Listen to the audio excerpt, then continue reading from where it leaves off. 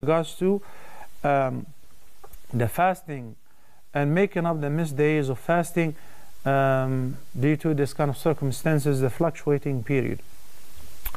If a woman is fasting, a voluntary fasting or a mandatory fasting, such as a Ramadan or making up the missed days of Ramadan, and any time before sunset of the day, she starts her period, then the fasting of that day is void.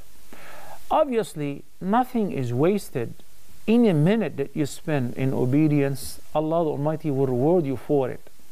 Not to assume that, because, it was only 5 minutes before sunset, then my fasting is void because my period started. Allah subhanahu wa ta'ala says, وَمَا كَانَ اللَّهُ لِيُضِيعَ إِيمَانَكُمْ. Allah is not going to waste your word. But as far as your duty towards Allah, when it comes to the fard, the mandatory fasting, you're required to have full tahara.